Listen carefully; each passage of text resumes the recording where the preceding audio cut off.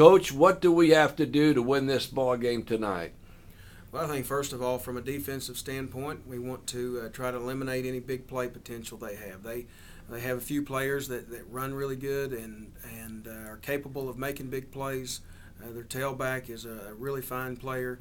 Quarterback throws the ball well. They will throw the ball deep some at times. So we want to eliminate big plays. If we feel like if we make people continue to snap the ball, then something good is going to go our way. So if we can do that, then we're going to be way ahead of the defensive game plan. And then, takeaways. We want to create some turnovers. The way we play, we like to fly around with some of the blitz packages we do and create a little bit of confusion, and then either get an interception, pick up a fumble, and get our offense a short field. So those are the defensive goals. On the offensive side, we want to be able to take what they're going to give us.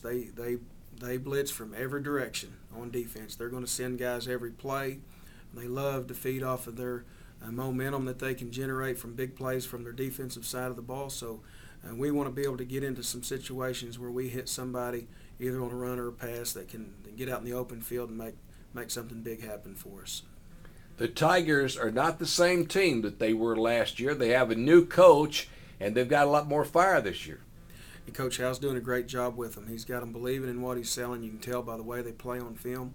They're 3-1, yeah. And they have some people that are athletic enough to really give you some trouble. Their secondary is extremely good.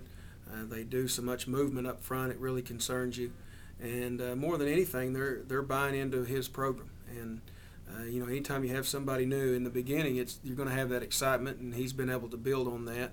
So I'm sure they're going to come over here with a lot more confidence than they've had against us the last couple times. So we expect a great ball game, and we respect the job they're doing. But again, we feel like if we take care of the things that we do well, then we're going to have a great chance to win. I noticed, Coach, that you do like a lot of successful coaches in 4A play, and that is you kind of moved up one to 5A, and you got a loss there, but it sure told you just how good the team was and what you had to do, and you came back the next week, and wow. Well, we felt like after playing East Central that some of the teams we're going to play, the game may slow down a little bit for us. So they played at such a fast pace, very athletic, and I do believe if your program's to that point where you can handle that, win or lose, much prefer to win. And we went over there expecting to win, but still yet, I think it's better than just finding somebody that you feel like you can beat up on. So it was definitely a good test for us and a good evaluation point going into district play. And whereas if we'd have gone and blown out a poor team, we probably wouldn't have concentrated on some of the things we needed to fix. Instead, we fixed some things, and I think that showed by last week's performance. We'll be back in just a moment. This is Championship Football on Okie Country 101.7 KTFX.